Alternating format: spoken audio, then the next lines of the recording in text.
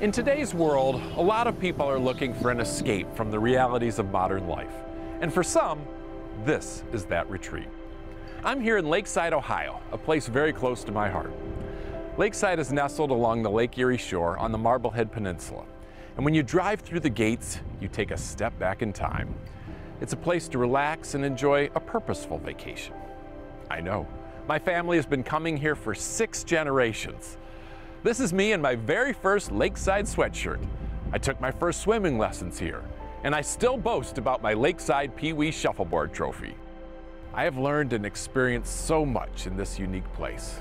So join me as we explore the remarkable history of Lakeside Chautauqua.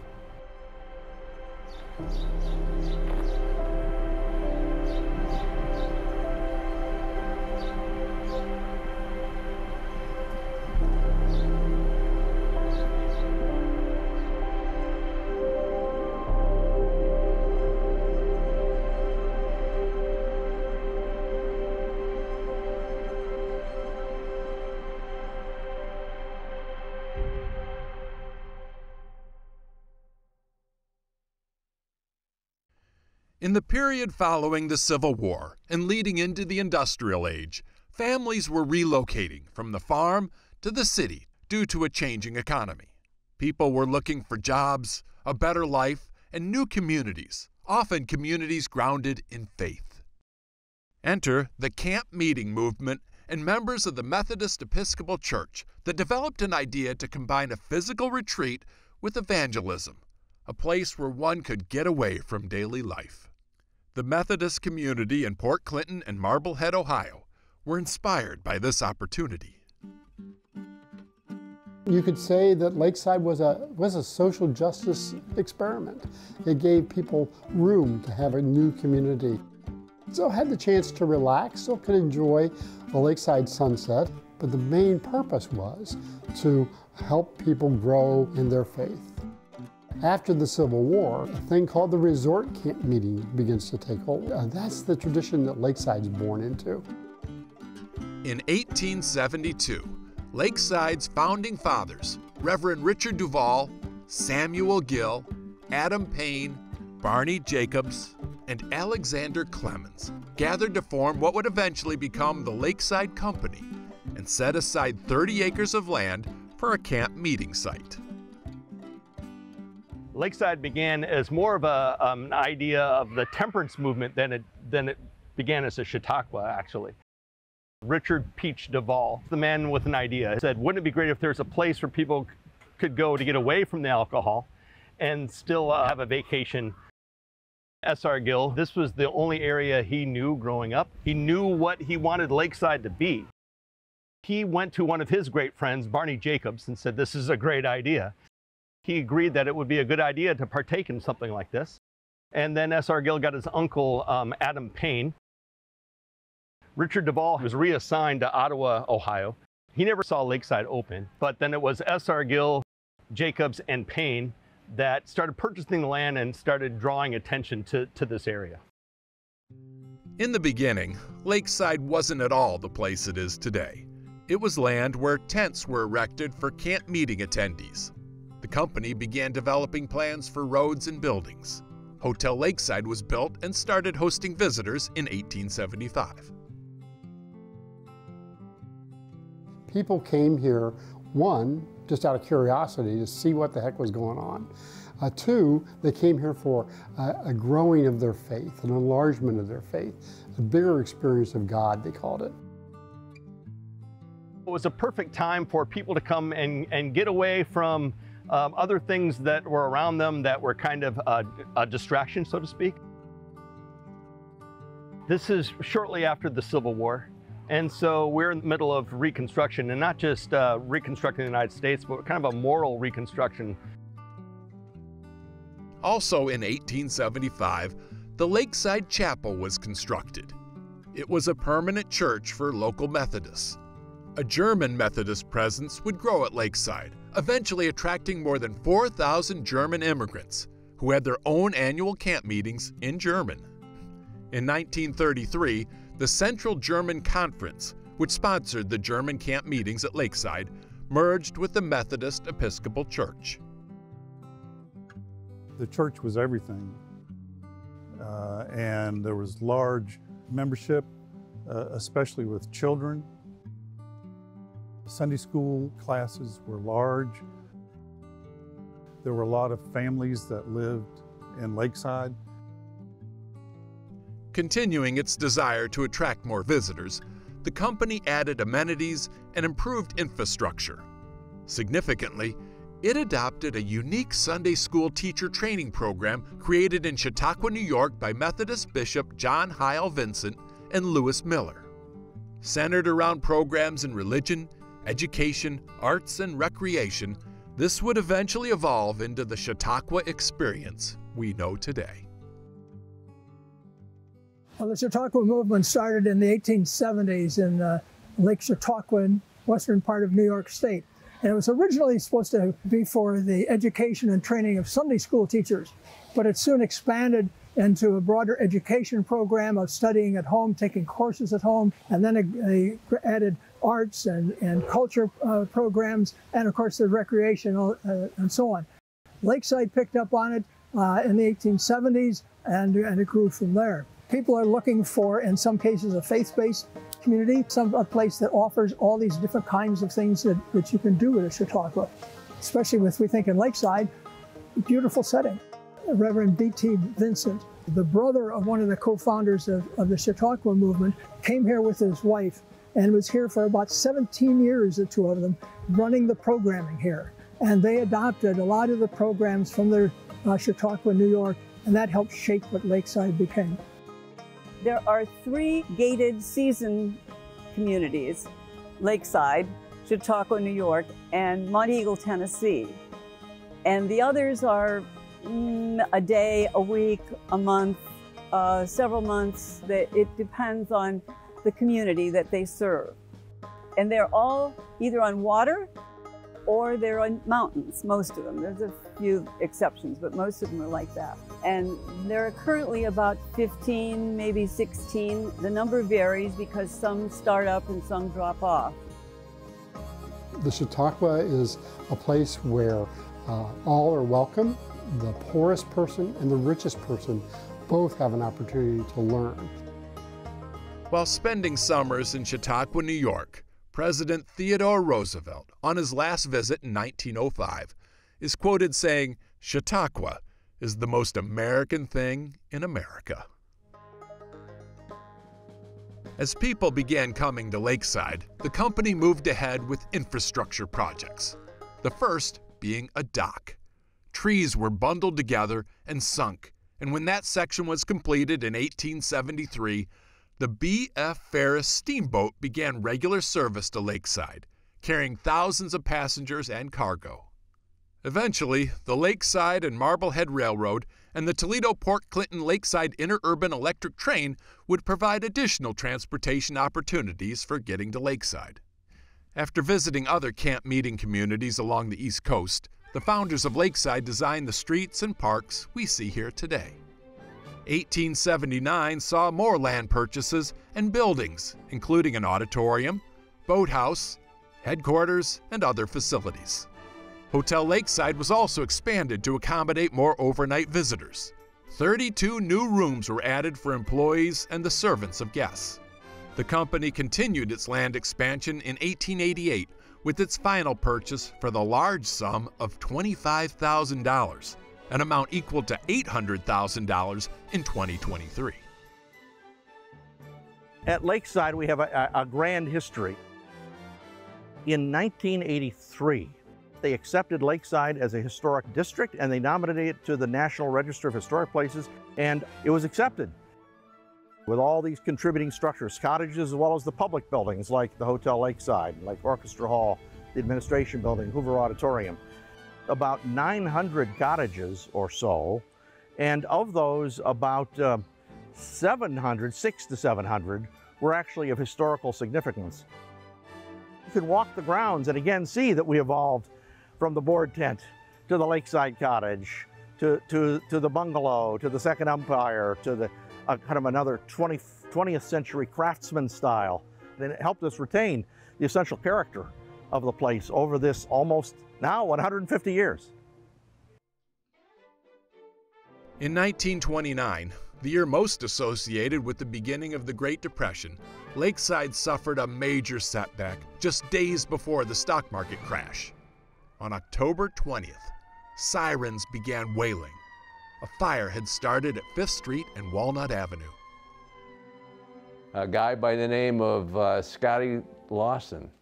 For some reason, he started the stove around 8 o'clock on Sunday morning. When Scotty returned to the kitchen or wherever the stove was located, curtains were on fire, and because of the direction of the wind, literally started marching from one house to another up north on Walnut Street. It's heading north toward Hoover Auditorium. The wind changed direction, so the Lakeside Methodist Church is in line of the fire. To save the church building, they wanted to dynamite the more cottages that were surrounding that. It went every direction and landed, of all places, on the church, the building they were trying to protect. You know, America fell on tough times with the Depression in 1929. Lakeside certainly was no exception. Evidence of the fire still exists by just taking a walk through the area. Through the amazing efforts of volunteer firefighters, the recently dedicated Hoover Auditorium was saved.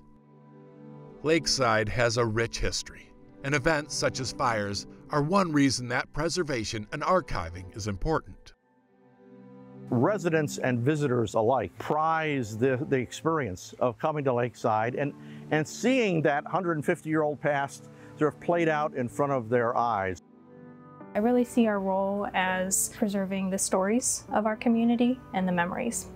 Each person, no matter how insignificant it might seem, their experiences within Lakeside, their memories within Lakeside all form the community's collective memory, and they're all important.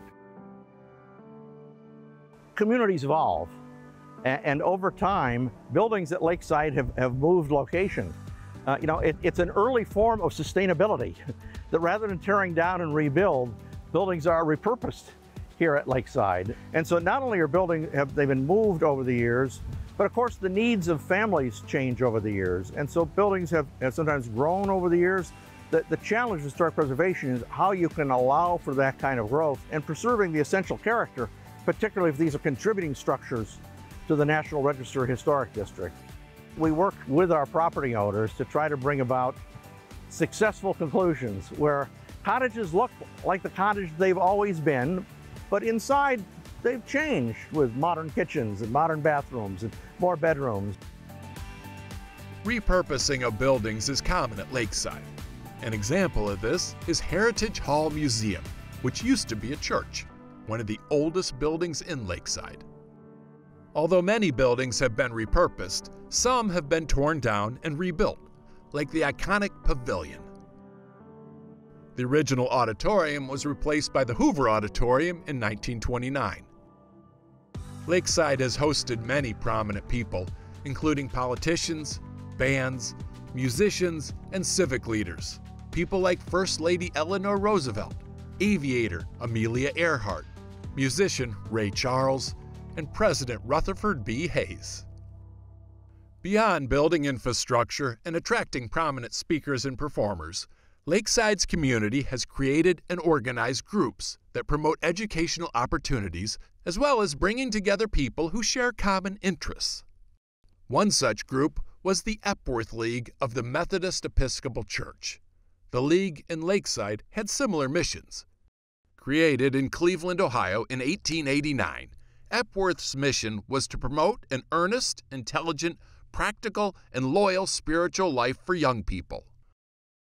Evolving into summer institutes, the first Lakeside Youth Institute was held in 1915, with attendance reaching a peak of about 1,400 kids by 1925. Huge attendance continued well into the 1960s. More important than the numbers, though, these institutes gave kids a sense of community outside of school or church or family, a new family of friends, and in many cases, friends for life. Another historic Lakeside organization was made up of volunteer firefighters. It all started in 1905 after the next block completely burned out. Within a week after the fire, they met and formed this Lakeside Volunteer Fire Protective Association. Even when I was 16 years old, if you come upon a fire, you could grab an axe or grab a thing, and they never had a question. In the old days, we had no gear. We didn't, the barber had his apron on when he was on the truck and crawled into on my hands and knees in a cottage fire with a suit coat on. In 1928, Mr. Hoover and his wife, Bessie, recognized that Lakeside needed to have a women's club. Mr. Hoover arranged that the Lakeside Association board designated this as the clubhouse for the newly formed Lakeside Women's Club with his wife, Bessie Hoover, as the first president. And it remains a vital organization. Despite the popularity of Lakeside, by the late 1800s, the company was struggling financially. Ultimately, a public auction of all assets was held in 1902, with the purchaser being what would eventually become today's Lakeside Association. Lakeside remains firmly rooted in its founding values. Writing 150 years ago, one of Lakeside's original founders expressed his view of what Lakeside was about then and still is today. People of the peninsula have long been acquainted with the fact that its natural attractions are not excelled by any location in the West, and that its lake views are as fine, its breezes are as cool, its fishing is good, and its scenery more varied than any place upon Lake Erie, and that were its advantages known to the pleasure-seeking world, it would soon become a popular place to resort to those seeking rest, restoration, and cool breezes. We're Lakeside, and the lake is so important to us. We have been looking at how to be sustainable, not only financially, but environmentally. What can we do to keep this 1 square mile healthy for the next generations? What can we do to improve the environment, to continue to stay in the forefront of working with people who are working to keep the lake clean?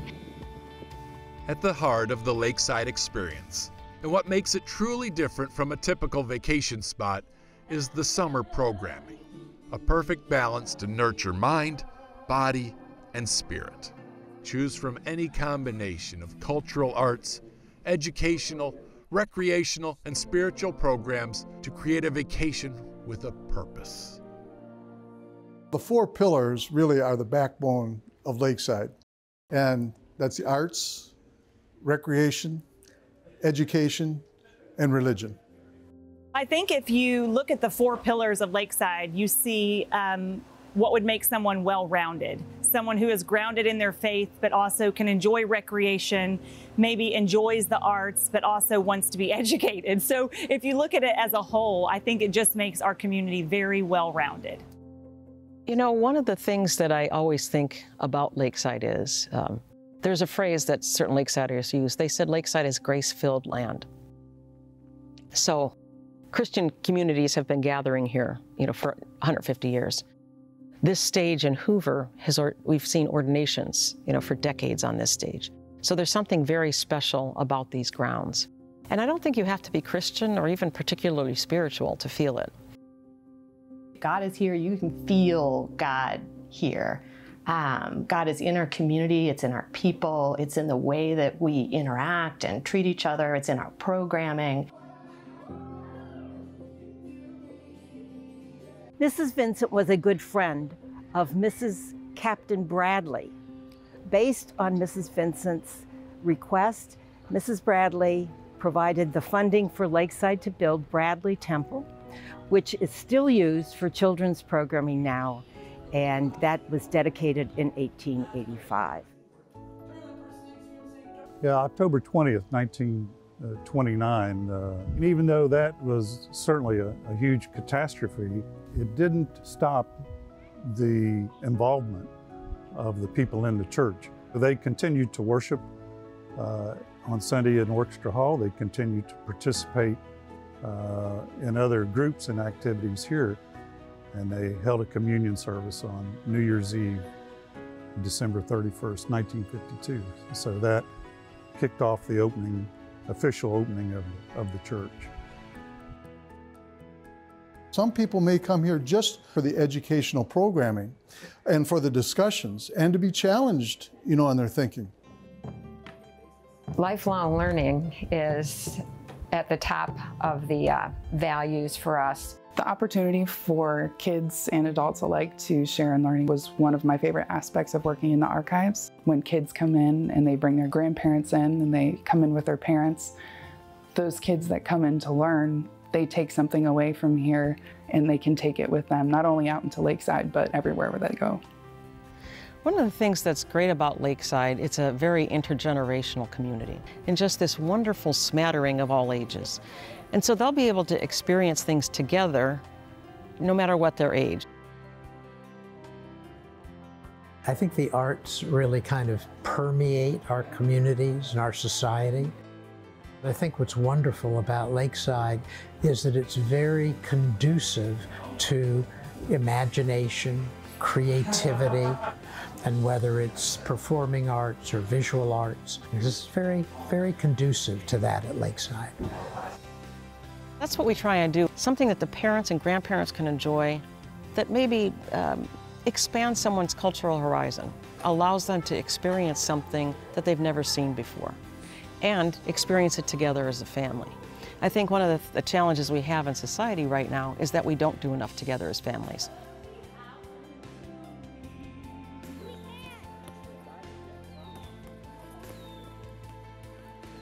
Seeing kids playing in the streets and head to the dock to swim in the morning. Now Lakeside has a pool, which I think is a wonderful addition to the grounds and the facilities. Lots of kids on bikes and scooters and lots of intergenerational activities.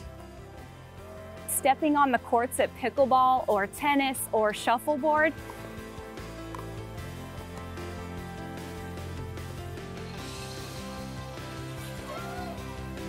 There is something for everybody here. No matter what time of day, there's always something, whether it's an educational program or a music program.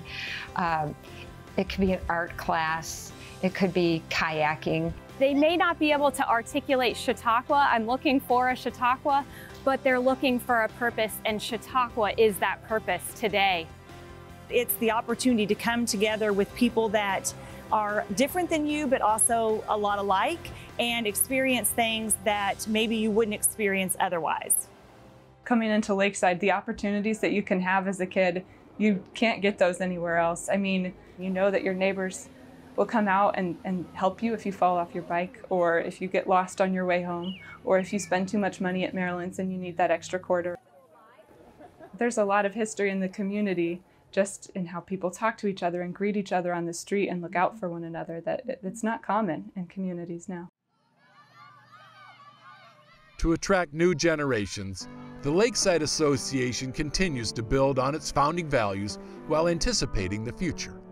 Lakeside Chautauqua, an American treasure.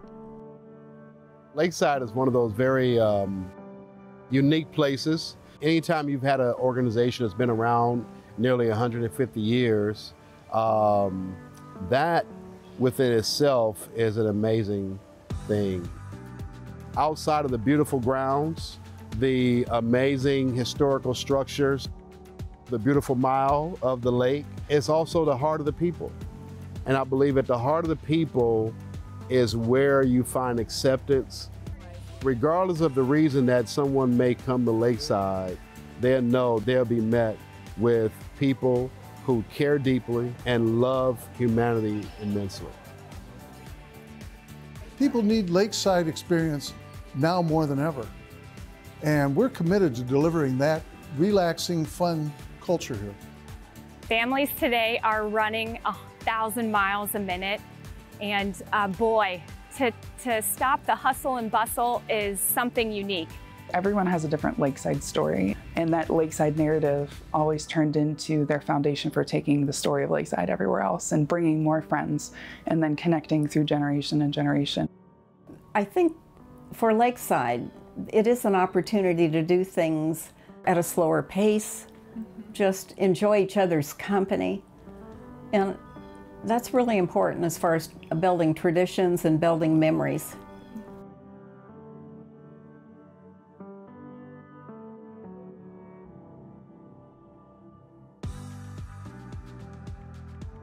Throughout Lakeside's 150-year history, there have been many changes. New buildings, more cottages, many exciting events. But what keeps Lakeside unique is the Lakesiders themselves. Generations of families enjoying a place like no other. A place where you feel welcome from the time you step in the gates to the time you regrettably have to leave. This is Lakeside Chautauqua.